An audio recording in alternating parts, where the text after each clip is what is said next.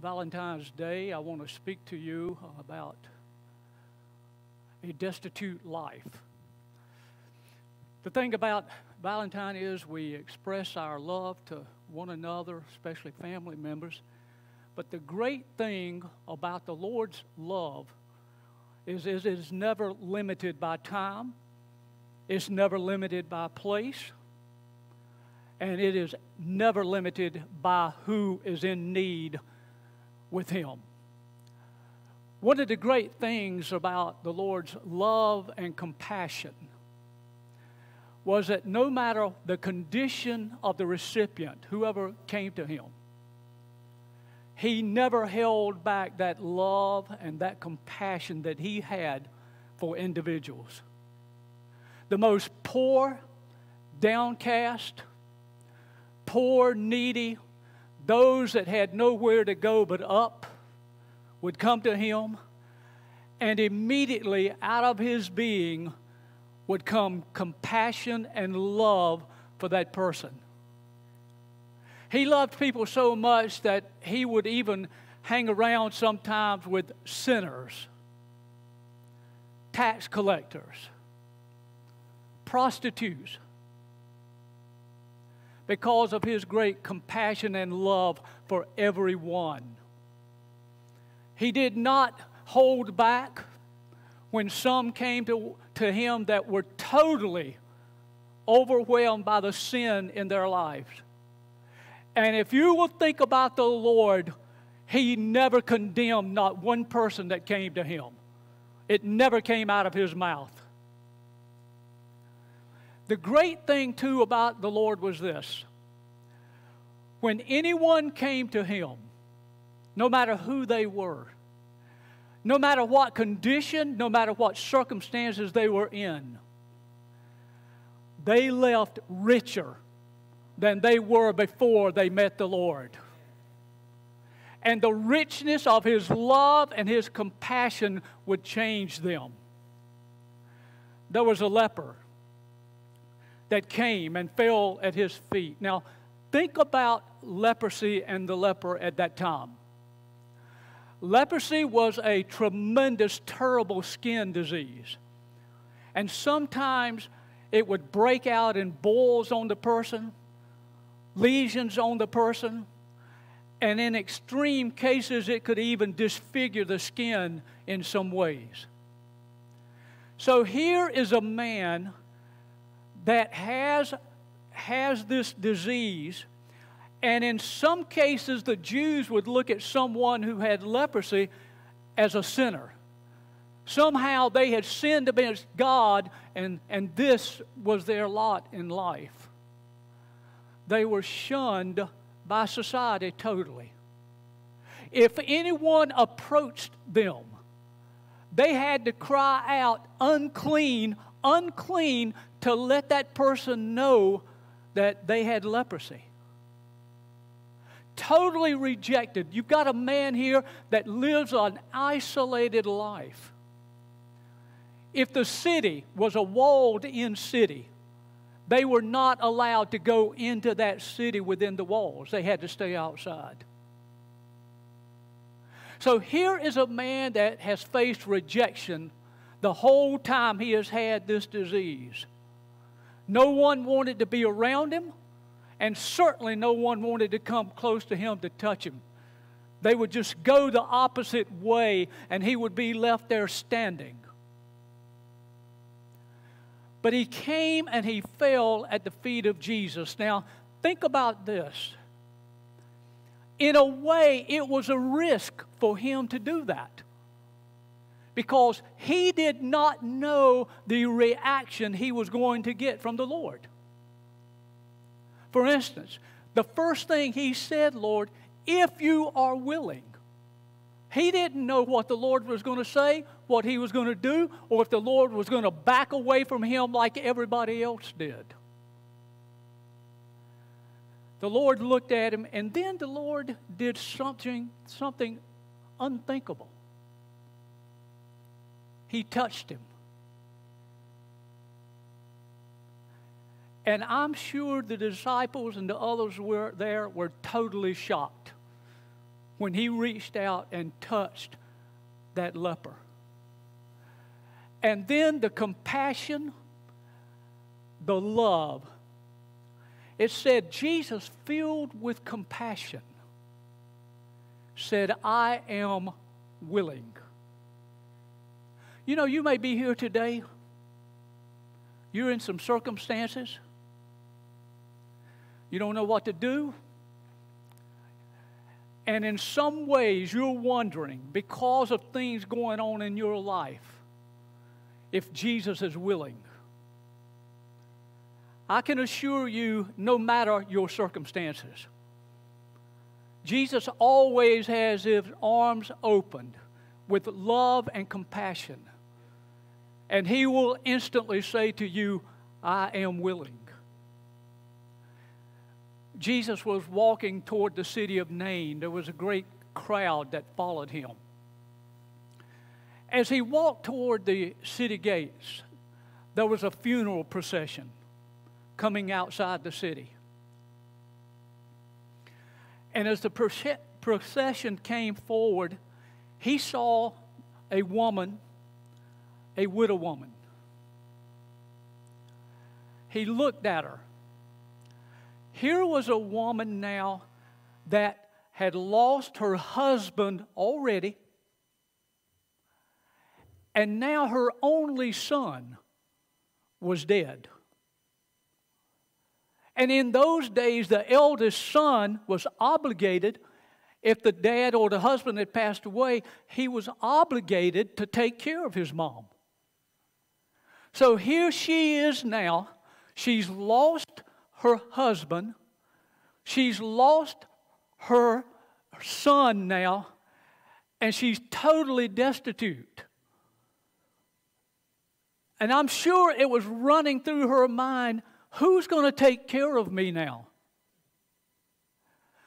When Jesus saw her, this is what it says about him. It says his heart went out to her. Love and compassion. As his heart went out to her, he looked at her and he said, don't cry. So he walks up to the coffin. Young man, get up, and the man rose up. So what in one moment was the woman, the widow, destitute circumstances, now she was made much richer because she had contact with the Lord. There was other people that came to Jesus. Some of them had done everything they knew to do. They'd gone everywhere. They were totally destitute. They didn't have anybody else to go to. There was a woman.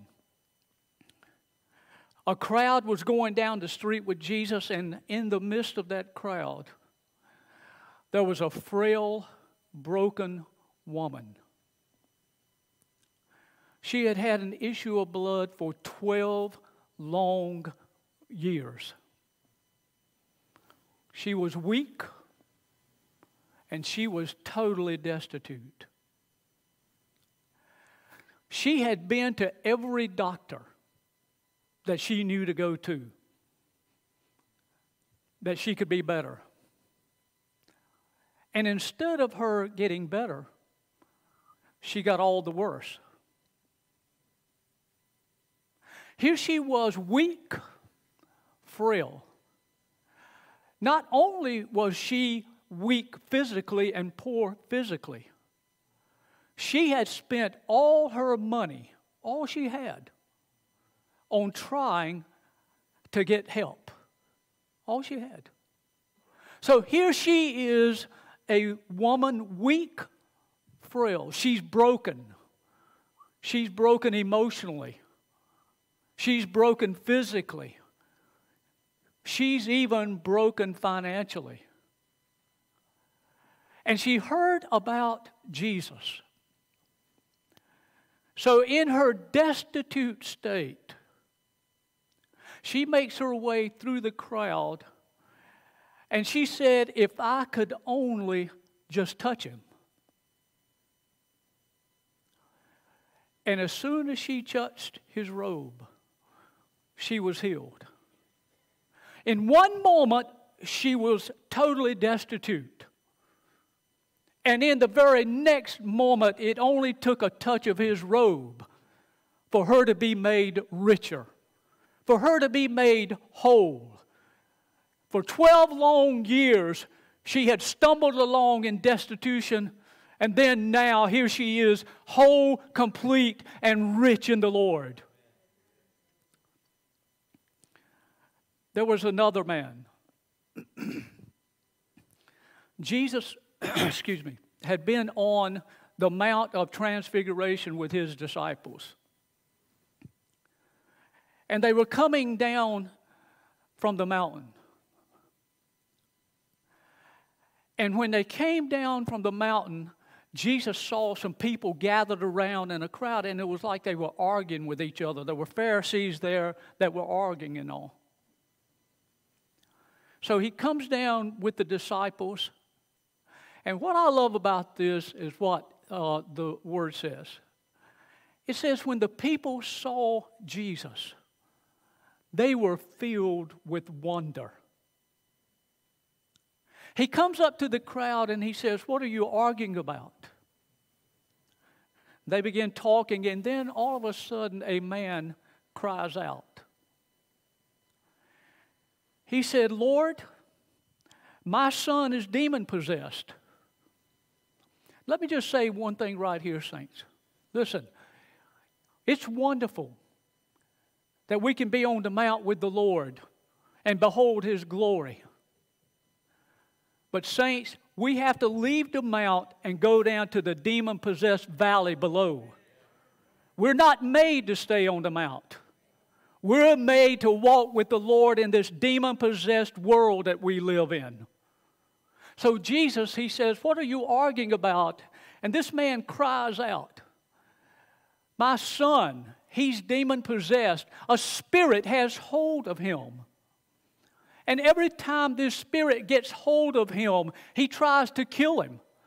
Throws him into water, tries to throw him into fire to kill him. Here is a father that is looking at his son. He's totally destitute. He doesn't know what to do other than to fall down at Jesus and say, can you help me?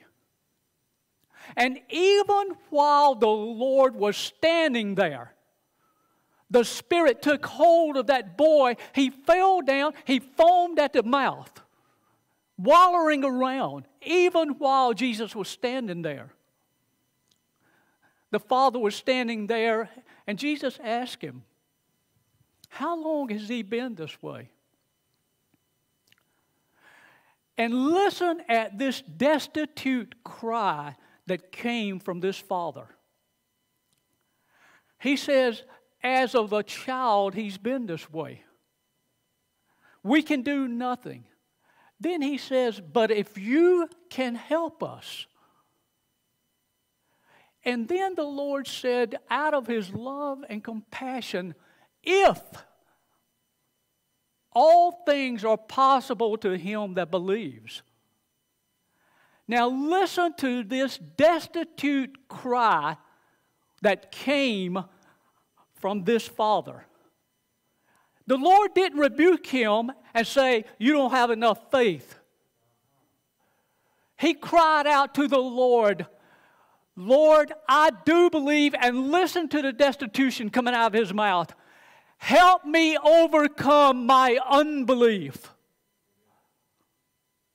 Never think that the Lord will not touch you because you haven't overcome all your unbelief. Never let the devil tell you, hey, you don't have enough faith, there's no use in coming to Jesus. The Lord speaks a word, the boy is delivered totally. And He gives him back to his father. Here was destitution in one moment. And in the next moment, they're rich. So very rich. Throughout this message, I'm going to use the words rich, poor, needy, and I'm in no way talking about money, saints. Think about the Lord.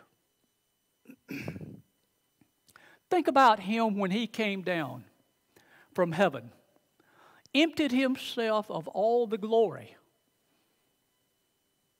He was destitute as a man. The Son of Man came down emptied. But then He was filled with the Spirit when He was commissioned by the Father. But think about what our Lord said about Himself. He said, by myself, I can do nothing. The Lord never did anything apart from His Father. Never. There was never any independence in Him, even though He knew He was the Son of God. He was totally dependent on the Father. In fact, He even said, the Father tells me what to say and how to say it. He would never even speak unless the Father told Him to speak. He wouldn't go to any place unless the Father told Him to go. He was totally dependent as a man on His Father. Think about you and I. Can we say we are totally dependent on the Father? Because you know what Jesus had to say about you and I? He said, apart from me, you can do nothing. Apart from me, there's no one else you can go to that can take care of the circumstances in your life. One of the first messages that were recorded by the Lord was what we call the Sermon on the Mount. He was talking to the people, and the very first thing that Jesus said was, blessed are the poor. Now, I want you to understand something when Jesus said that. Because as soon as He said, blessed are the poor, they were in total shock. Because you see, the Jews had been raised to believe by the Pharisees that if you were rich, you had an automatic ticket to heaven. You were blessed of God. But if you were poor, that was just your lot in life. When He said, blessed are the poor, I remember when the Lord met the rich young ruler. And the rich young ruler, He told him to give up everything that he had. And he walked away. And then the Lord said how hard it is for the rich to enter the kingdom of heaven. And listen at the question the disciples asked Him. They asked Him this question, well, who then can be saved? Why? Because they thought that the rich were the ones that were going to heaven and everybody else was struggling to get there. Blessed are the poor, not the mighty, not the rich, not the powerful. Blessed are the poor. But then the thing is this, Jesus was not talking about money at all. Even though that's what they were thinking. And let me just say this, saints. We have to be careful here because we live in a society that is raised on a money god. When there's far greater riches than money. He said, blessed are the poor in spirit. Spiritual beggars. Those that come to Him and say, Lord, I'm poor, I'm needy, I can't do it, I cannot make it on my own without You. Spiritual beggars. Think about this in your fellowship with the Lord.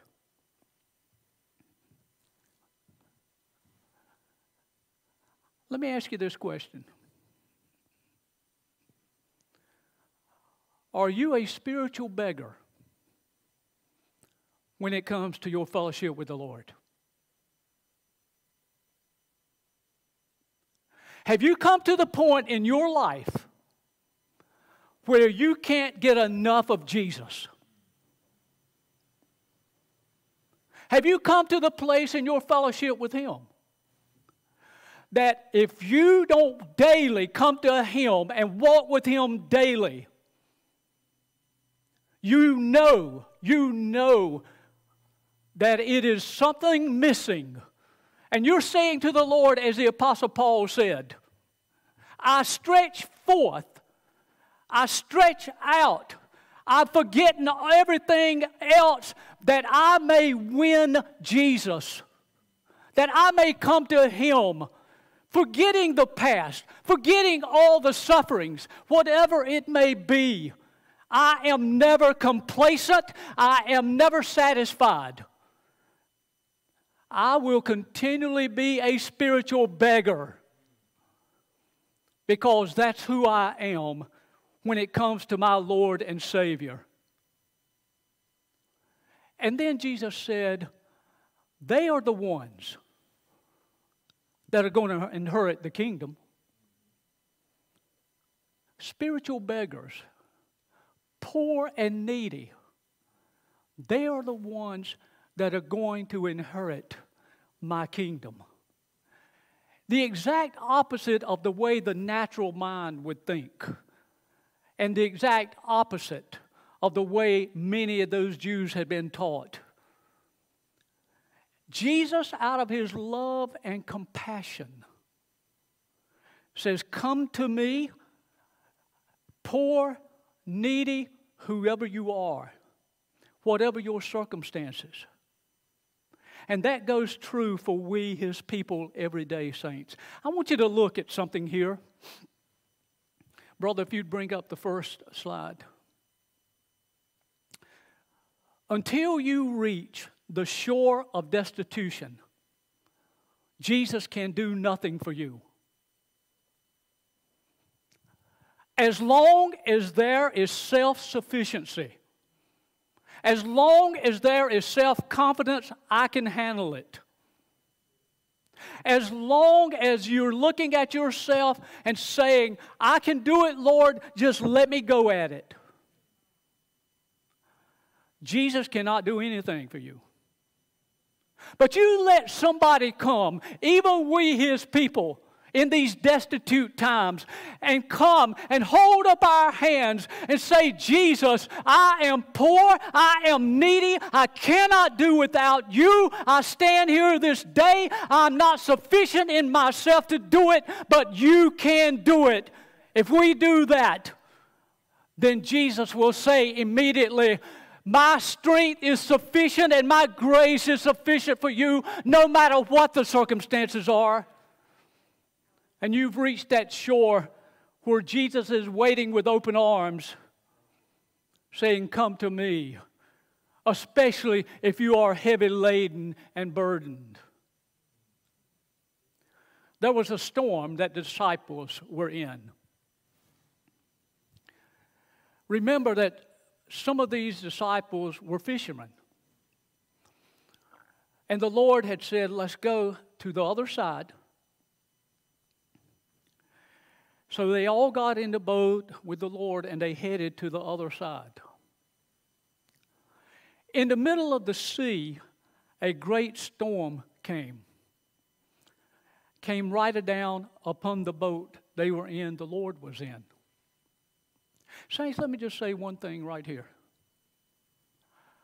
Sometimes the Lord will allow you to go through storms to reveal to you how destitute you are without Him. The storm comes and settles, and all of a sudden waves is coming into the boat. And it's total panic. Here were fishermen now. They had been in storms before, but not like this one. And you want to know something, saints?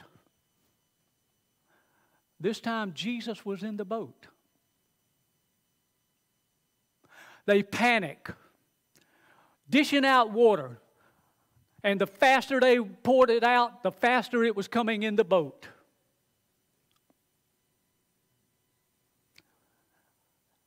And in the midst of it, Jesus is sleeping.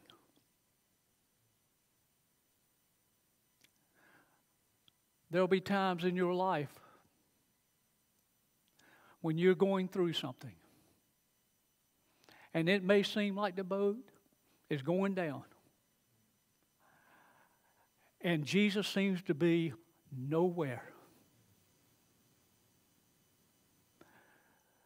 In their panic, they run, they wake up Jesus. He gets up. Where's your faith? Let me just say this, saints. In the midst of the storms that's been going on, especially last year and into this year, one question Jesus is going to be asking you and I: where's your faith? He rebukes the wind and the waves, and everything is peaceful. They look at each other. Listen to what they say. Who is this? I mean, they knew who he was. But you want to know something? In a circumstance of total destitution,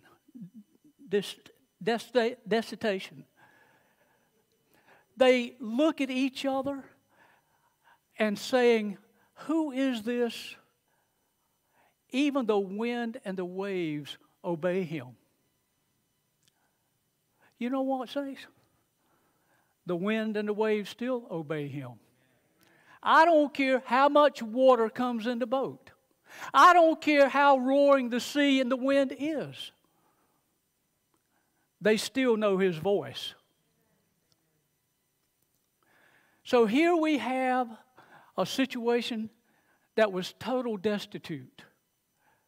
And in the next moment, how rich they were made in knowing that the creator of the universe was right there with them in that boat. Jesus had 3 friends: Martha, Mary, and Lazarus. And even the word says Jesus loved them.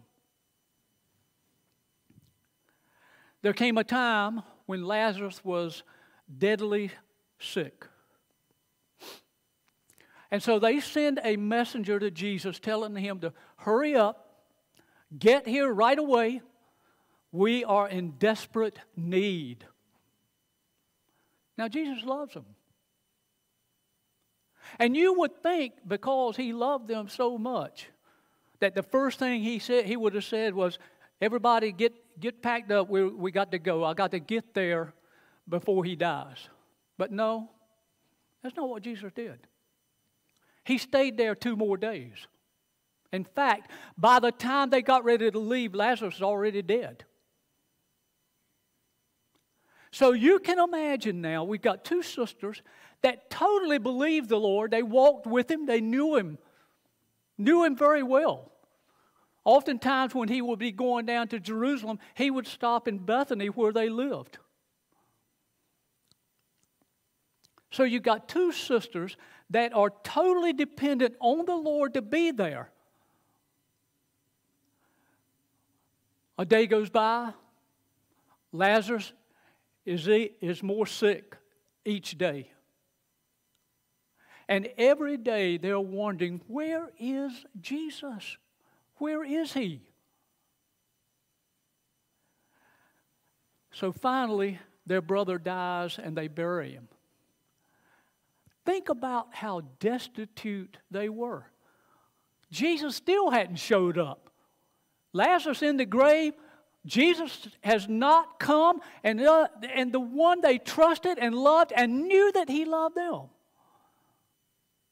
And here they are, totally destitute.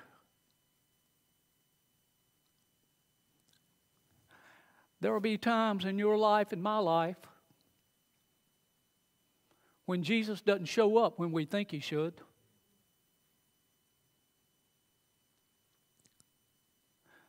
Jesus finally comes. Lazarus had been in the grave 4 days. Martha runs out and listens to this cry of destitution.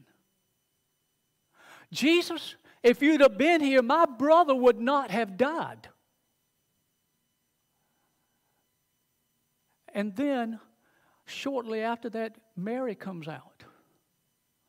Jesus, if you had been here, my brother would not have died.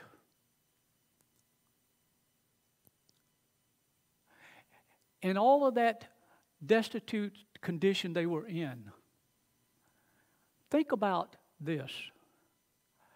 What if Jesus had come on the scene and healed Lazarus? Think about how much richer they were when they saw their brother raised from the dead than if Jesus had come and healed him.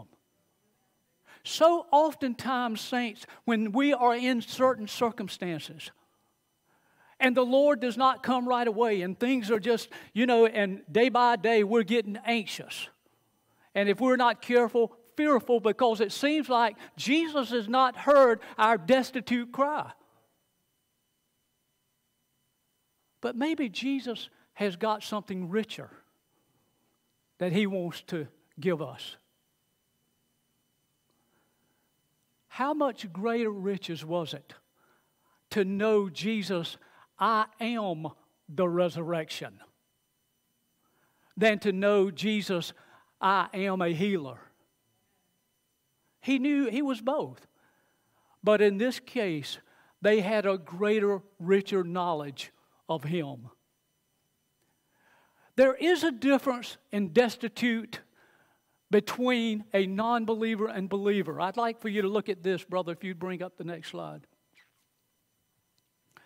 Non-believers do not know they are destitute. True believers know they are destitute. Jesus was walking and He was going through Samaria. There's something I love about this, talking about Jesus being totally dependent upon the Father. It says Jesus had to go through Samaria. But physically, Jesus really didn't have to go through Samaria. In fact, sometimes the Jews, because they despised the Samaritans, they would take a long route around Samaria to keep from going through there. Why did it say Jesus had to go through Samaria? Because that's what the Father told Him to do. So He's going through Samaria. Now remember this. These Samaritans were despised by the Jews. They were considered traitors. Many of the Jews that lived there had intermarried with Gentiles, Greeks. Therefore, they were outcasts as far as the Jews were concerned. And in fact, the Samaritans, they knew about a Messiah, but they didn't think He was coming to them. So Jesus is going through Samaria, and He stops in a little village, a little town called Sychar. He's at a well. The disciples had gone off to get food, so He's sitting at this well, and a woman comes. Now here again, she had heard about a Messiah, but she was not a believer. She didn't know more than what she had heard about Him. She comes to get water out of the well. Now here's the thing. She didn't know she was destitute. She had no idea. But Jesus did. And the first thing He does is go after that destitute condition she was in. She was thirsty, but not for water, and He saw it. He begins a conversation with her, and she was totally shocked. She said, "Why are you asking me for water? Jews don't associate with Samaritans." So first of all, you have a woman that lives in a situation where nobody but where she lived would be around her. Samaritans were despised, and she knew it by the Jews. So she expected the same thing from Jesus. But his love and compassion for her knew no bounds. He looked at her. He saw the destitute condition she was in. He begins a conversation. She said, I will give you the water. But then Jesus said, I have water that you know not of. That you won't have to come to this well anymore with this water. I've got living water. She still didn't understand what he was talking about. And then Jesus said to her, go get your husband. And she stands there, and I'm sure she was totally shocked. She said, I have no husband. Jesus looked at her and said, you're right. You've had 5 husbands, and the man you now live with is not your husband. Now, here's the thing. Not one time during the conversation with that woman did he speak any condemnation to her. Not one time. He knew where she was at. You see, she was destitute and didn't know it. Think about it. All the rejection in those marriages that she had been through. And here she was with another man, and she had no idea how long that one was going to last. She was totally frail from a rejection standpoint, but Jesus saw it all. So he speaks to her, and then she says, I can see that you're a prophet. And then the conversation goes on. The disciples return. So here, this woman, totally destitute, totally rejected all of her life practically, and probably rejected by the people she lived around. And here she is. She leaves and she goes off to the village, to the town where the other people are. And she says to them, come and see a man that has told me everything about me. So the whole town comes out. And here is Jesus standing there with his disciples. They talk to Jesus. They persuade him to come back to the town, to the village with them. And it says Jesus stayed there 2 more days. I can imagine his disciples, the shock.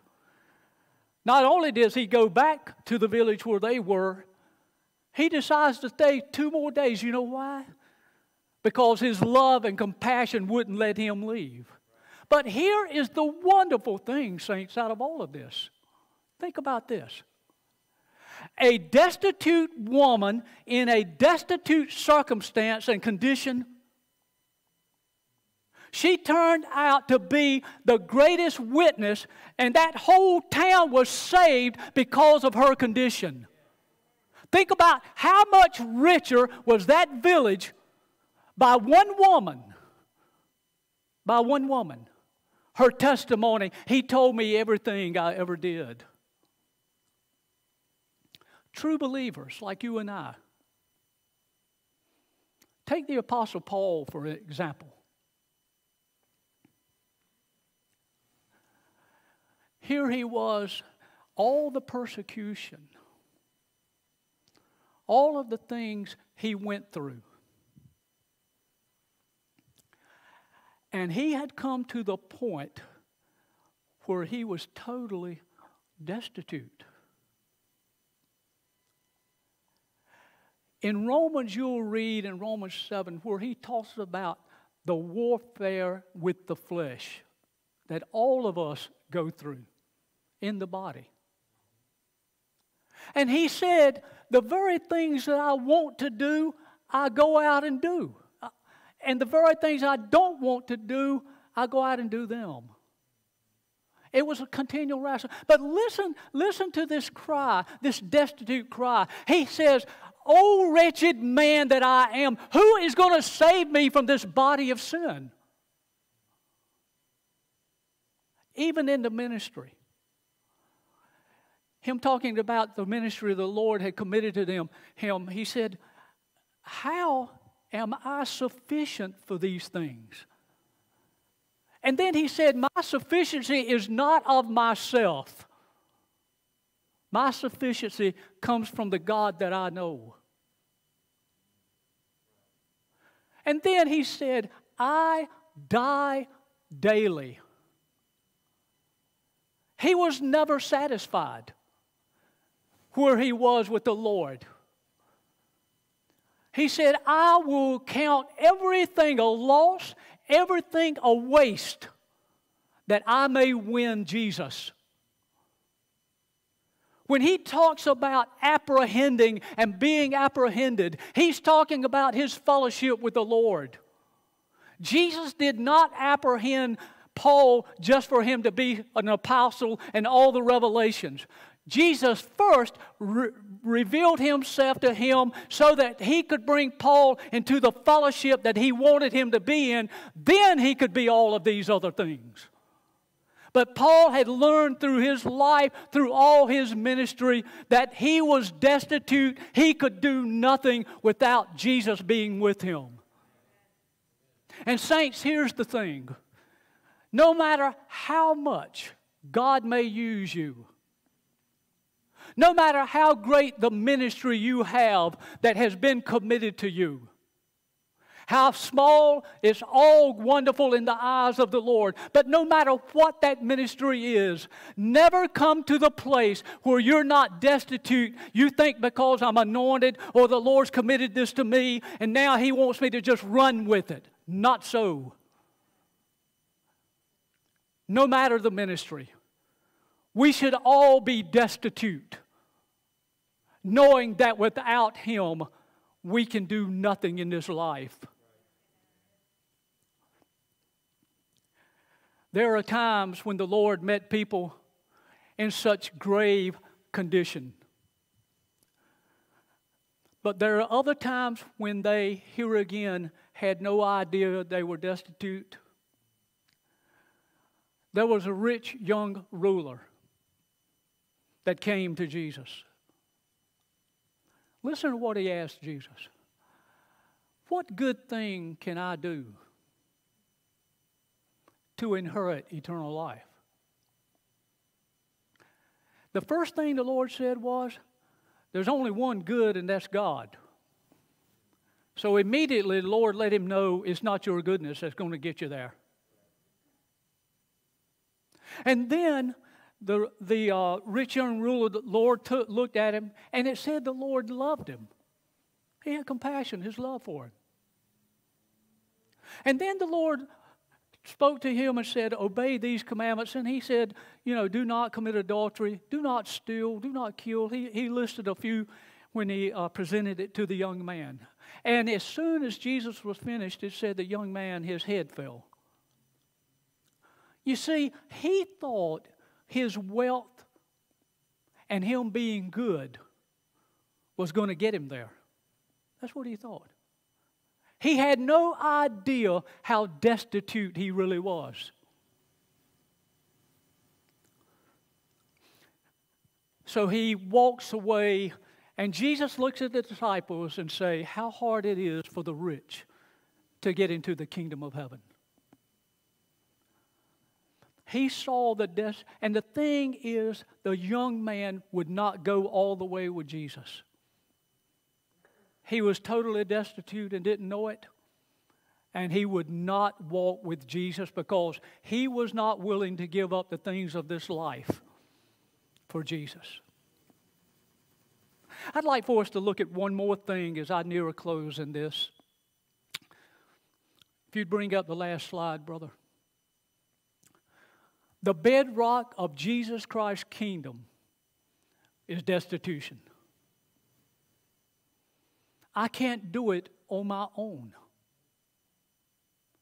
I can't get there on my own. I can't go through this circumstance on my own. And that's exactly where the Lord wants you. And I want you to look at this here.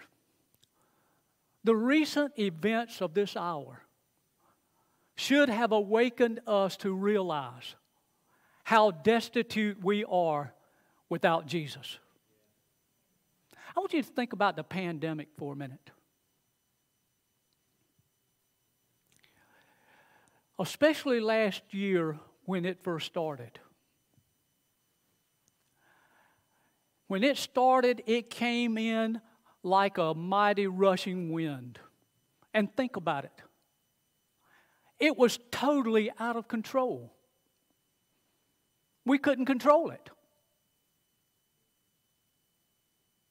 It was killing people. It was destroying people's lives. And we could not stop it. And the thing about it is, too, we didn't have a remedy for it. We were totally destitute. And it's still going on. Yes, it is. It's still going on now. We've got a vaccine, yeah, but it's still raging on. If only our nation could have realized how destitute we really are. If we could have only realized it. If we, God's people, could have only realized that without Him, we're not going to make it through this. And we're not, saints. I can tell you now. I've spoken before about the hour of trial and temptation that's recorded in Revelation 3, and we're in that hour right now. So we have to come to the place in this where we realize we're not going to make it through this unless we cling to Jesus every single day. So this morning, ask yourself, am I destitute? Am I emptied of myself? Am I destitute of myself? That I am totally dependent on Jesus. That there is no independence whatsoever in me. So before I close, I want to make sure of one thing. Lizelle is back there being the wonderful grandmother that she is. But I'd like for her to come forward. She is. Thank you. And just for a moment, I want you to meditate on this thing. Am I destitute enough that there's no independence whatsoever? And let's sit and let Lizelle just minister for a few minutes.